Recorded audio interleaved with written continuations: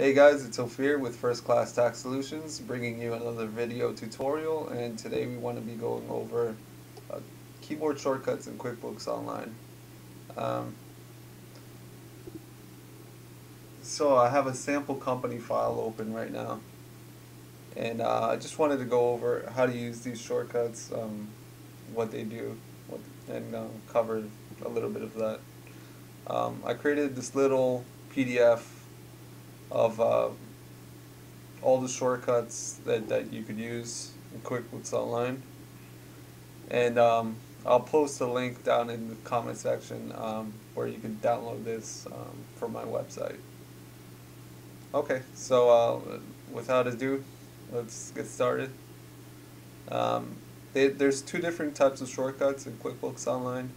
There are ones that you could do from regular pages, which is your home page, your vendor page, your customers page, and then there's transaction page shortcuts, which you could only use inside of a transaction, such as the invoice screen or the write check screen. Um, so let's go over a few of those. As you can see, um, you just to use these shortcuts you have to hold the control key, the alt key, and then whatever shortcut key they assign to whatever action you're trying to produce. So for example, if we wanted to go to the customer center, or the customer screen in QuickBooks Online, you'll see here that you just have to press Control, Alt, and C at the same time. And let me demonstrate that. Control, Alt, C. Takes you right to your customers page. This is going to save you a lot of time because I've realized doing this over the years that um, the less I have to interact with the mouse, the faster and more efficient you become when using QuickBooks. So let me bring that PDF back. So yeah, there's a whole bunch of awesome shortcuts. Let me show you a transaction shortcut, which is really useful. Well, first let me go into the expense screen, and you do that by pressing X. So Control Alt X, and that brings up the expense screen, which is really useful. And from this screen, there's a number of shortcuts that you could use also. But since it's a transaction that you're trying to enter, you use the transaction shortcuts. So they have Control Alt X, which is going to exit the transaction view. Or I've always just used Escape. The Escape key will do the same thing. And then something that's really useful is the Control Alt S, which is going to save in new. So that's awesome. That saves some time for sure.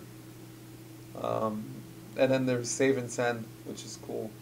If you have an email on file for your customer, you could just send them an invoice just like that. It's you don't even have to move your mouse. So oh, and what's really cool is the date shortcuts. The date shortcuts are awesome. You'll see them in this bottom right hand section. So if you guys didn't know,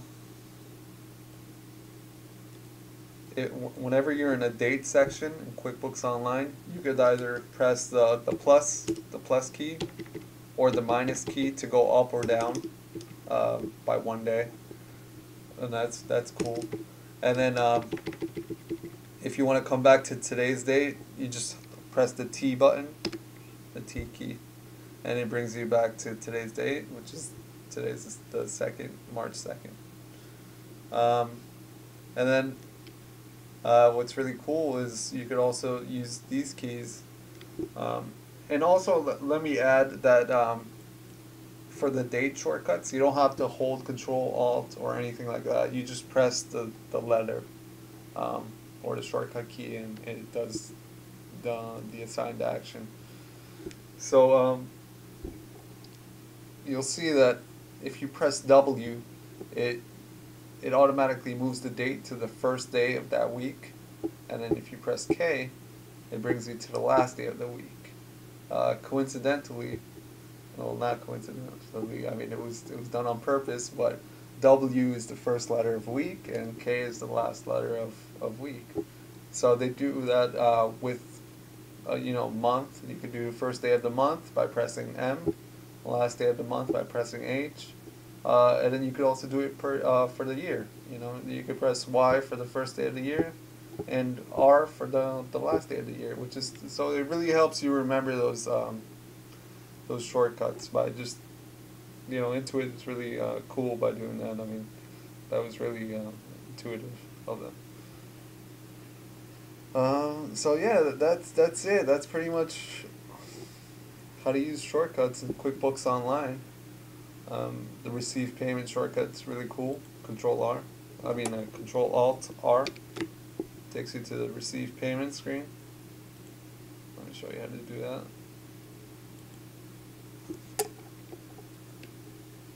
Control Alt R. There you go. What other shortcuts are really cool? I mean, these are all useful. Control Alt A to take you to chart of accounts. It's cool. Check this out and just get in the habit of using these shortcuts, and you'll see they're really useful. I mean, you're gonna love it. So yeah, I hope you like this video. Be sure to comment, like, subscribe to my channel. I'll be posting more videos in the future. And if you have any questions, please feel free to call me, 954-358-9487. And I hope you have a nice day. Thank you.